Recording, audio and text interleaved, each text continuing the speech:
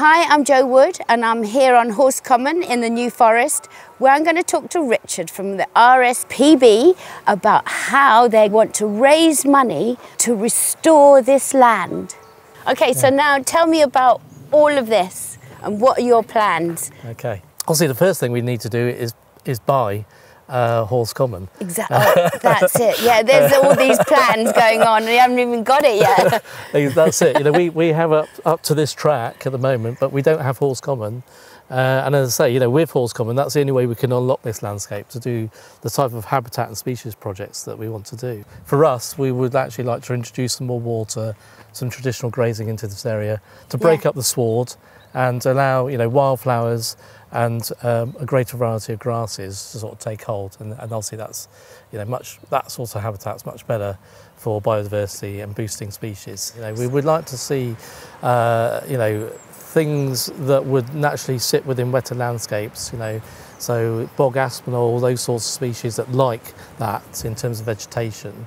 And then obviously we'd hope that damselflies and dragonflies would start coming back to this landscape as well, because they're not here at the moment. See, I've got loads of dragonflies up on my pond. Yeah. I had tons last year. Yeah, and we need them. That's why we need to do what we need to do here, you know. In terms of bird species, obviously we've got the goshawks in this area. With changes to the woodland, we'd like to see species like woodlark coming back onto the edges of this as well. Maybe even nightjar, you know. So there's quite a lot of species we would like to see return, which would have been here historically. So I heard that this is a missing piece of the puzzle.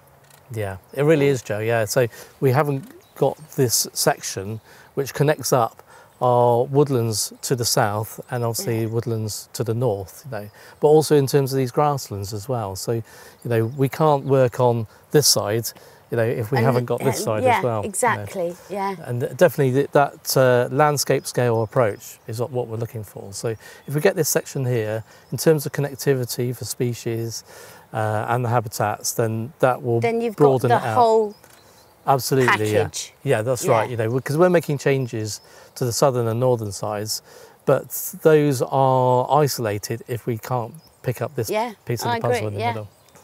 Well, come on, we've got to get it. We've got to raise that money and get it. It would be so beautiful. And to come back here and have a look in a couple of years' time. Yeah, it'd be great. I hope you're going to invite me back. We will, for sure, when you've got the land. Yes.